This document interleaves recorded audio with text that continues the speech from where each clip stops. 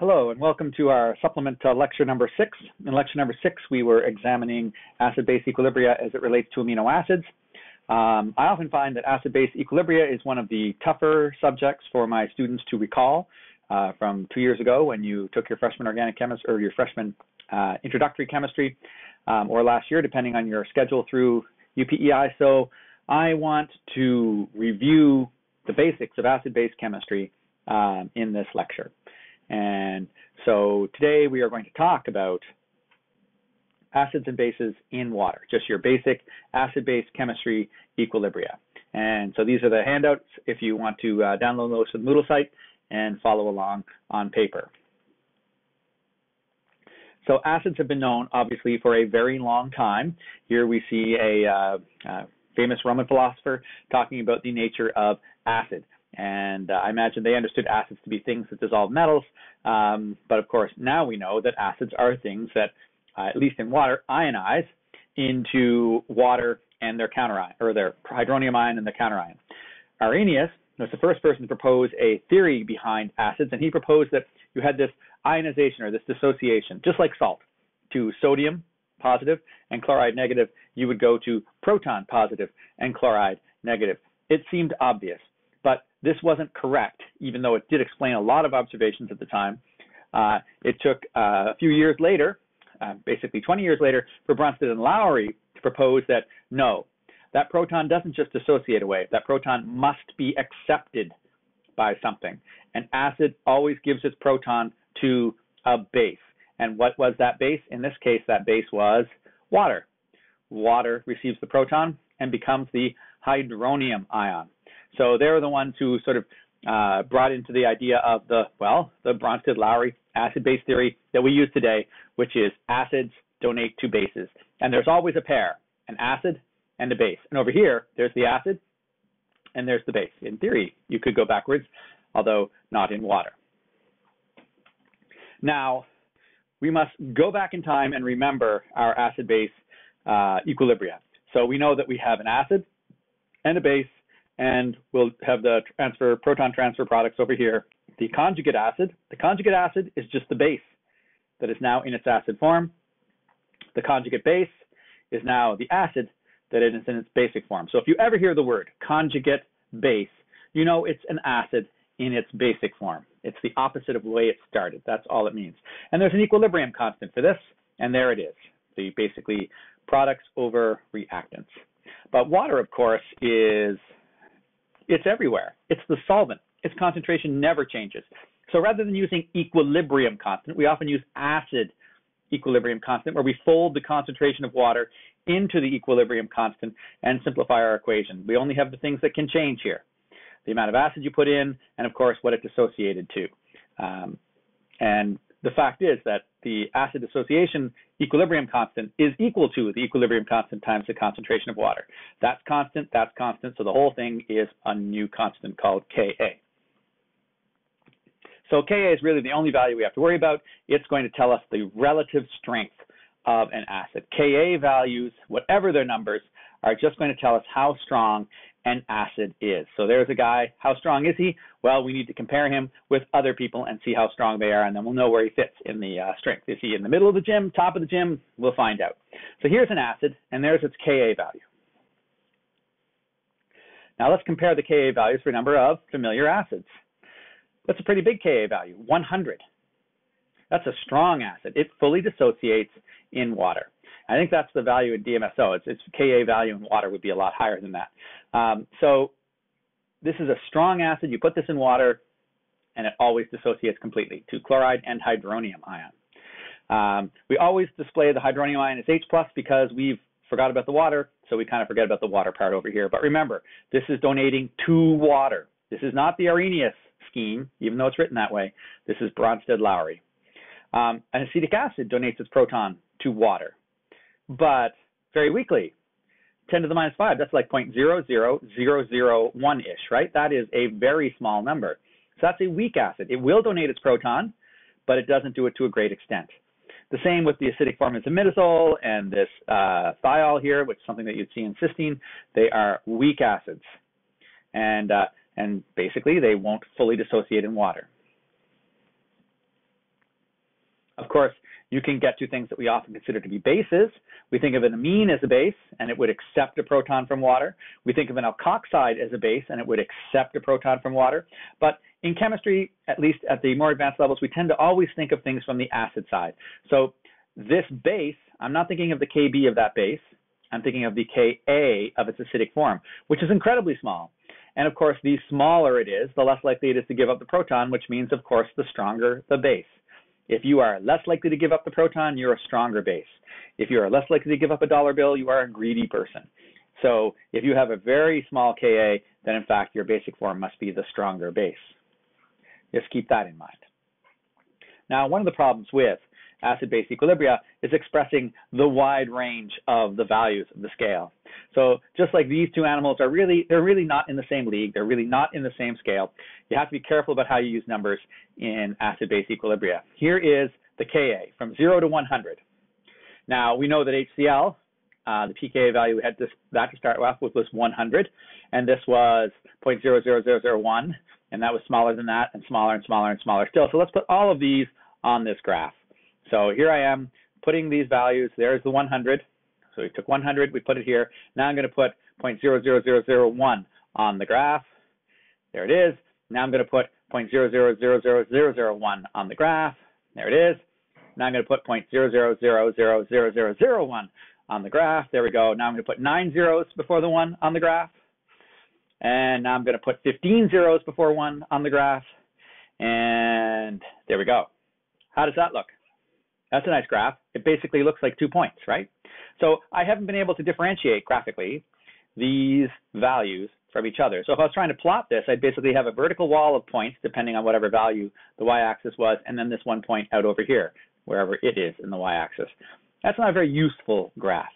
All right, well, let's just delete that point and only graph these. Let's just take care of the one that's too far out. We'll only graph these. That seems like a solution. So let's take those ones right there, and we're just going to spread them out. So you can see what I've done here is I'm redoing it. I'm now taking it just from those very low values that these 4 represent. I'm taking off the high one. That should solve my problem, right?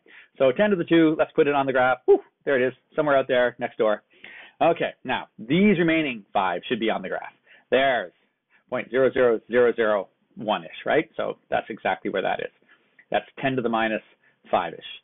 And now let's put on like basically 5 zeros before the 1, and then we'll put on, here we go, 7 zeros before the 1, and then we'll put on 9 zeros before the 1, and then we'll put on 15 zeros before the 1, and you see what happens. These small values are still absolutely on top of each other.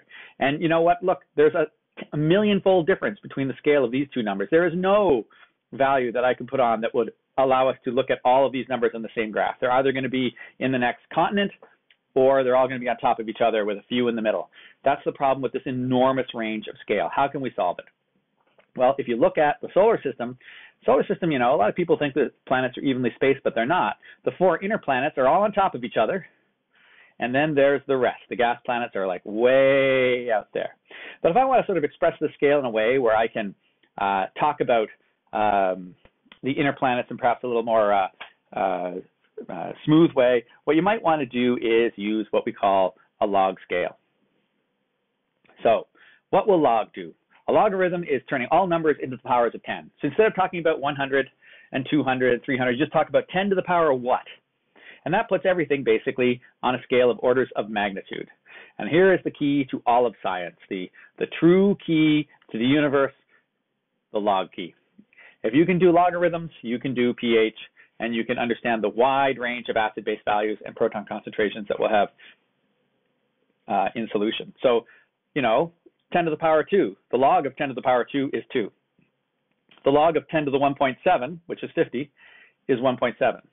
The log of 1, which is 10 to the 0, is 0. The log of 0.1, which is 10 to the minus 1, is minus 1. The log of this number, which is actually 10 to the minus 16, is minus 16. That's all a log is what power of 10 gave you that number. That's all log asks. So you can see how I can turn all of these into logarithms.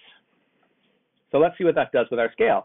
Instead of going from 0 to 100, so 100 would be 10 to the 2, which is about here. I can now just ask us what power of 10 is it? That's 10 to the 2, right? Let's put 10 to the 2 on the graph.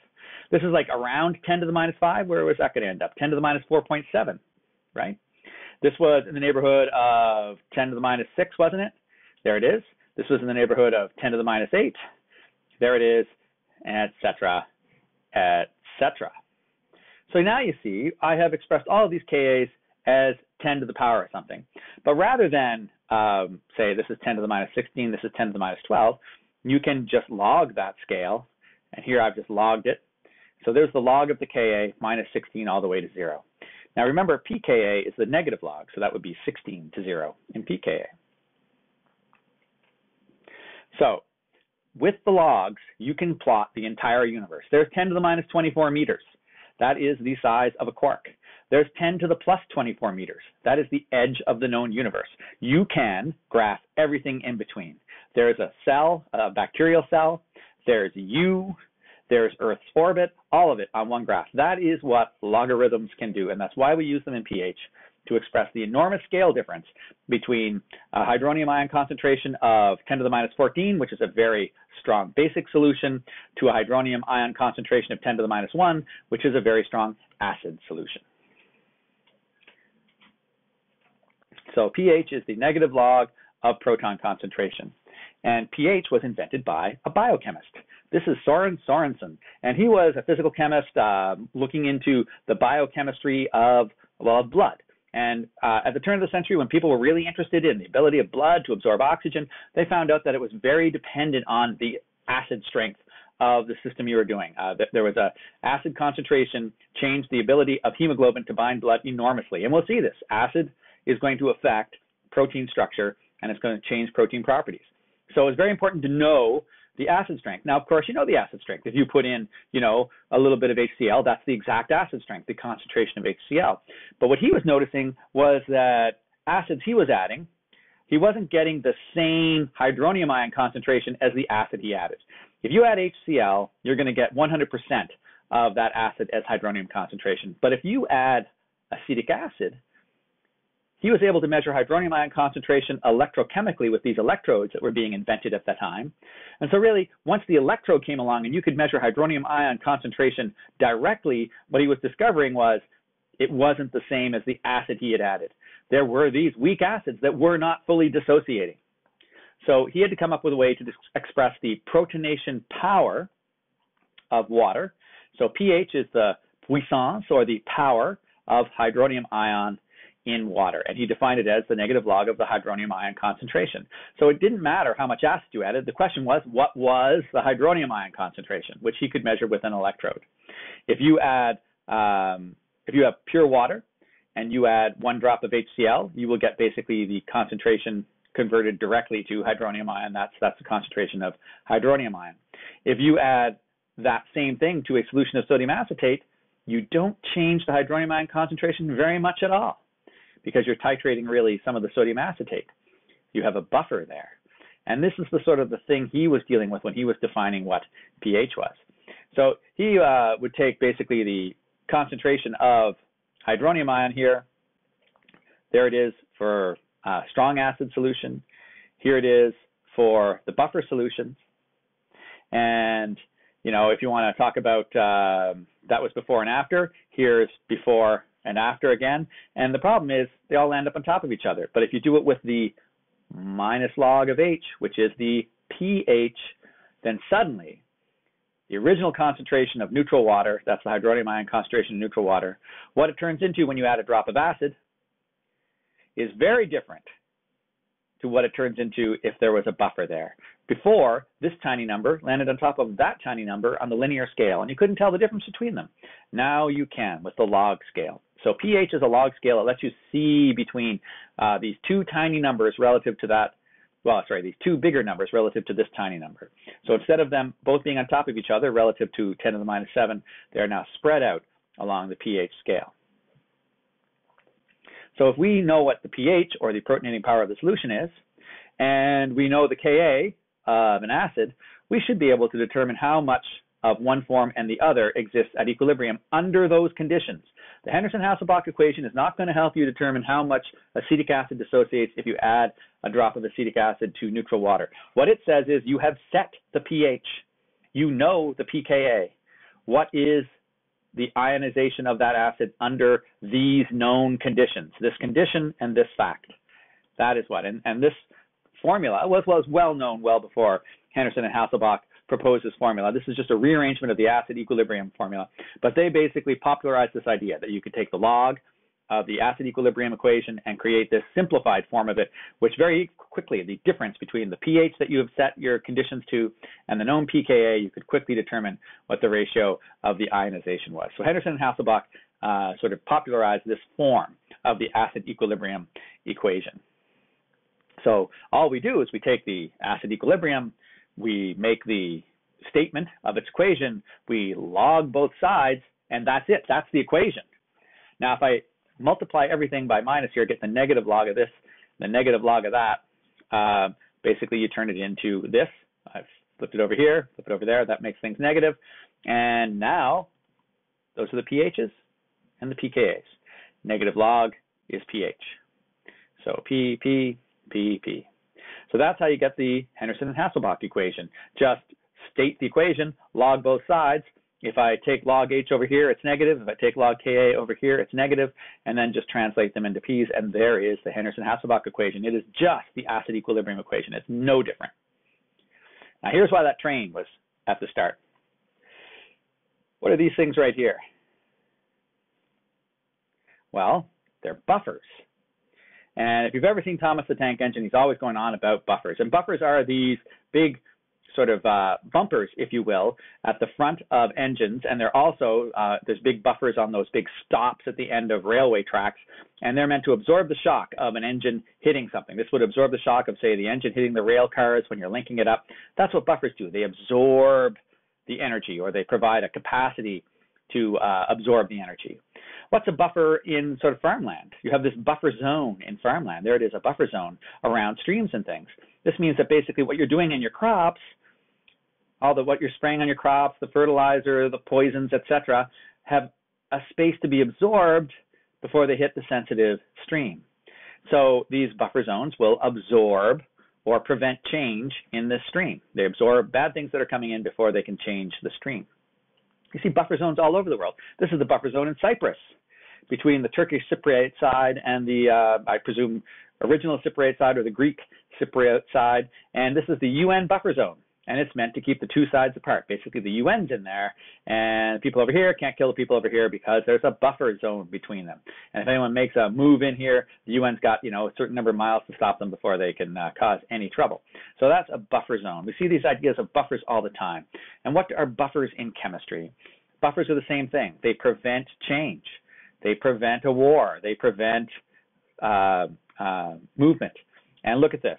Here's, steep pH change with adding acid. This is how much acid or base we add. Here's how much base we add. If I'm adding base, steep change until we start titrating the buffer.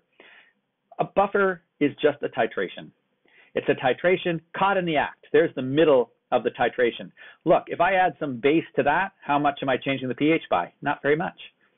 So while we're titrating, we can only change the pH by a little bit because we are now dealing with the buffer agent. Once that's all gone, of course, pH can change rapidly. So while we are buffering a particular ionizing group, pH will change slowly. That's all a buffer is a titration caught in the act. And that means we bring Henderson and Hasselbalch back. That's right, you just say, I'll be back, baby. And so here's the Henderson and Hasselbalch equation, and it basically describes a buffer. If I know the pKa and I know the pH, and they're pretty close to each other, you'll see that there's lots of A and lots of HA. Imagine these are equal. The difference is 0. That means there's 50% A, 50% HA. If there's lots of A and lots of HA, that means if I add acid or I add base, the proton's going to be going on to this A or coming off of this HA. I've got to either fully titrate it in one direction or another before the pH can change significantly. So really, as long as pKa of a group is close to the pH, that group will act as a buffer because it is being titrated. So all a buffer is a titration caught in the act. So here I have a mixture of 50-50 mixture of acetic acid and sodium acetate. That's the acid. And that's the basic form of the same molecule, which means, of course, these are 50-50 now, right? And that means that if this is 50 and this is 50, the log of 50 divided by 50 is the log of 1. The log of 1 is 0. So that means that the pH is equal to the pKa. So if the pKa is 4.7, if I have a 50-50 mixture, the pH is 4.7. That means you can set the pH by knowing how much of the acidic form and how much of the basic form of a molecule you add to your solution. You can actually just take a bottle of acetic acid and a bottle of sodium acetate, mix them together in an appropriate amount, and I bet you'll be at your target pH plus or minus 0.1, just like boom, like that, because if you know the ratio, you know the pH. And there's the proof of it. If it's 50-50, the pH is going to be 4.7.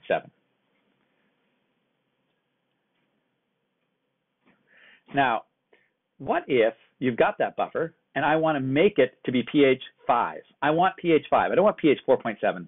I want 5. Well, all you have to do is just find the ratio that would get you pH 5. And you just do this math. I want 5. That's the pH I want. The pK is 4.7. Well, what's the ratio have to be? Well, guess what? Once you solve this equation, the ratio is 2 to 1. Because the log of 2 is 0.3. So you want a 2 to 1 ratio of A to HA. So you want a little more A than HA. So basically, you can just do that. Just add twice as much sodium acetate as acetic acid and make sure everything totals up to 100 millimolar. So why do you want buffers? Well, here's a typical titration of just pure water. Now, of course, here we're titrating like the concentration of hydronium that's got us to pH 2, and so it's going to take a while to get rid of that. But the moment we start to approach neutral, like look at the difference in value here. This is basically, 10 to the minus 2, 10 to the minus 3, 10 to the minus 4. There's a 100-fold difference between 10 to the minus 4 and 10 to the minus 2, and that's what I titrated away from here to here. But of course, now there's almost nothing there. 10 to the minus 4, 10 to the minus 8, these are all words for nothing. Right? So if there's nothing, the pH is going to change enormously as I add base. And then, of course, you're going to start increasing the concentration of sodium hydroxide on the log scale, and it's going to level out again. But look, where's pH 7? Right here. There's pH 7 right here. That's where life lives. That's where we're going to do all of our biochemistry experiments. And what happens if a tiny bit of base was produced by the reaction? Boom! What happens if a tiny bit of acid was produced by the reaction? Boom! We're on basically the cliff's face here. Any slight movement we make to the left or right is going to be an enormous change in pH, and pH is the protonating power. If I go down 3 units, and that's pretty easy by hardly moving at all, tiny bit of acid added could easily drop us 3 units. Look, didn't move anything on the x-axis, but I moved enormously on the y-axis. That's a big difference in pH. That's going to change protein conformations. That's going to change charges. It's going to really mess up our experiment. I need to know the pH.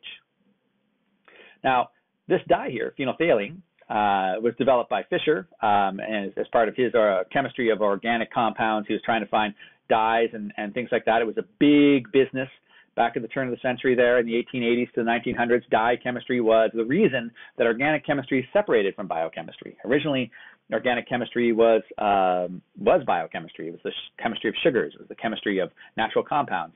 But once synthetic organic dyes started to be developed and we're making tons of money, organic chemistry, like sort of synthetic organic chemistry, went its own way. And Henry Perkin, famous British scientist, just became filthy rich, making the famous mauve dye. And it was such a popular dye, it gave its name to an entire age of politics in Britain called the Mauve period, sort of the end of the Victorian era. So there's phenolphthalein. So dye was discovered by Fischer, and it changes its chemistry. If you deprotonate this, what's going to happen is you're going to push electrons into the single bond, you're going to kick this out as a leaving group, you're going to create a distributed pi system, and suddenly you've got color. So really what you're seeing is a chemical change that happens in phenolphthalein above a certain pH. And look what happens if you're titrating. You're titrating your your HCl with sodium hydroxide, and then there's a point where things become super steep. You know how when you're titrating in the freshman chemistry lab, you're like 1 drop and suddenly things go pink? That's because 1 drop took you from here to here. That 1 drop took you from here to here. And that's why a titration is pretty accurate as long as there's nothing in here that's being titrated. So if you're titrating a strong acid with a base, phenolphthalein is going to do a pretty good job of giving you the endpoint because it's going to take you from here to here in a single drop. That's quite amazing. So there's sort of a pH of a typical solution that you might have. And if you add a little bit of acid, look how much it changes the pH. You go all the way down to here. So if you started out at pH 5 and you added just one tenth of the amount of acid, boom, all the way down to here. What if I add that 10% in the basic form? Boom, all the way up to there. So you see basically adding just a little bit of acid or a little bit of base enormously changes the pH. And so obviously in biochemistry, we can't afford to have this issue. Our pH has to stay steady for our experiment. Well, here's acetic acid being titrated, and we know that its pKa is 4.7. That'll be the midpoint here. And what we're doing is we're titrating, and when it's titrated away, then boom, we hit phenolphthalein. So phenolphthalein will still work for this because the steep part is above 8. Now we're going to find that if we're at right here, pH 5, and we know that 5 is a little bit past 4.7, so it's a little bit toward the basic end of the titration. What happens if I add that small amount of acid to this situation, or a small amount of base? Look how much the pH changes, because I'm in the middle of a titration. That's all a buffer is, a titration caught in the act. I am titrating the buffer, so the pH won't change very much. It changes a little, it just doesn't change a lot. Obviously, you want to make sure you use a lot of buffer compared to the amount of acid you anticipate being produced by a reaction so that the pH doesn't change very much. So that is the buffering region of sodium acetate. You can see that this area is, the slope here is shallow in this blue region. Obviously, sodium acetate is useless at pH 7 because it's done. Its titration is over. So there's no buffering capacity if the titration is finished. So if we were here, boom, we'd be way up there with a little bit of base. But where the pKa value, like within sort of 1 pKa unit, roughly, of the pKa of the buffer, you can have a buffering region, or a region where it matters. Now, I want to buffer around pH 7. Sodium acetate is kind of useless for pH 7. So I need a buffer that's good at pH 7, that doesn't mess up biochemistry, that doesn't kill cells. That might be a small list. Basically, not just any buffer would do. I need a good buffer. And where am I going to get a good buffer? I will phone up Dr. Norman Everett Good, and I will say, hey, Dr. Good, tell me what your good buffers are. And he, along with undergraduate researchers over a 30-year period, vetted dozens and dozens and dozens of likely compounds to be biological buffers. And he found lots of compounds that were compatible with cells, did not enter cells, did not precipitate proteins, didn't associate strongly with proteins, and still had buffering capacity in the range of interest to biochemists. And this list became known as the good buffers. So good buffers are buffers that have their buffering region in this region here. Notice if your buffering region, if you did sodium acetate, a small amount of base is going to take you into the stratosphere, but if you're using one of Dr. Good's buffers, you'll hardly change the pH at all. So listen to Dr. Good, people. He'll get you the good stuff. The good buffers. There's a typical good buffer. Its pKa is almost 7. There it is being used. And a little bit of acid, a little bit of base. The pH has hardly changed from 7. And there's a whole list of good buffers. Here's another one pretty common, and its pKa is a little lower. Still good for buffering around pH 7, but maybe you're thinking more like pH 6.5 or something when you're using this buffer. There's other buffers that you could use. Here's one with pH good around 7.2, and there's just lots more. Here's another one, pretty typical buffers, a little higher. Again, pretty good around pH 7. Maybe you're shooting for a pH 7.4 when you're using this buffer. So a lot of buffers to choose from, all with their pKa's in the neighborhood of 7, and you'll choose the one that works best for you from his list of about 15 or 16 good buffers. So why would you care? Well, here is a typical experiment you might do. This is acid hydrolysis of this unsaturated fatty acid from a glycerol. And there's an enzyme that does this, monoacyl glycerol lipase, and it is an enzyme that is thought to be involved in cancer, or at least overexpressed in cancer tissue. So is this a target for a cancer drug? Well, if you want to do some enzyme chemistry with this to determine some molecules that will mess with that enzyme, that will prevent it from working, you're going to have to do some biochemistry, and you're going to need to know the pH. Otherwise, it might be the fact that the pH is changing that's altering your enzyme chemistry, and not the fact that you added a potential drug. And if you wanted to follow this at pH 7, one thing you'll notice is the pKa of this hydroxyl group here on this carboxylic acid is 4.8. Well, guess what? 7 is higher than 4.8, so this will give up its proton to water and bring the pH down. But you don't want that. You don't want every single molecule of product being produced to be lowering the pH. But what you do is you use a biological buffer. So instead of that proton going to water, it'll go to titrate the buffer, and the pH will hardly change at all. So we can control the effects of that acid, that's a carboxylic acid, and prevent it from dropping our pH if we use a buffer. So there's a number of questions that you could ask yourself. I have a document of sort of acid-base problems. See if you can work through these buffer questions here, because really the essence of acid-base chemistry in biochemistry is all about buffers. We need to understand how buffers work. We need to understand the consequence of using a buffer and why we use buffers. I promise you, one of the first things that will happen if you ever get a job in biochemistry, your first day in the lab there as a very junior person, I bet the first thing they're going to say is, make me this buffer. And the last thing they want to hear from you is, what's a buffer? All right, so we need to understand what buffers are. You need to understand that buffers are something that you make that you can control the pH with. And someone will say, I want a pH 6 buffer, this total concentration. You need to know how to make that. So if you follow the math in those sort of problems, you'll learn the math at least, of setting up a buffer solution. And consider these questions as you think about my lecture here. Take your textbook out and make sure you can answer these questions. It will guide your reading. And our aperitif for the day is this aquavit. And it's a Danish schnapps. And again, we see that aquavit, water of life sort of word. And we've seen that from a French aperitif. We've seen that from a North American aperitif. Now we see it from a Danish aperitif. So get this aquavit name, the water of life. Again, water is essential to life. And the acid-base chemistry in water is essential to understanding biochemistry. So think about what's protonated.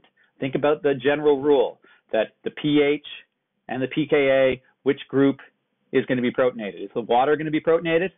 It will be if the pH is higher than the pKa, or will it be the chemical group that's protonated? It will be if the pH is lower than the pKa. Keep all that in mind as you think about acid-base chemistry. And remember, buffers are just a titration caught in the act. As long as you are titrating, the pH change will be small with any small amount of acid or base. Obviously, if you add a ton of acid or base, you will overwhelm the buffer. Just like if you run the train into the end of the line at 100 miles an hour, there is no buffer that is going to save you. That will cause confusion and delay.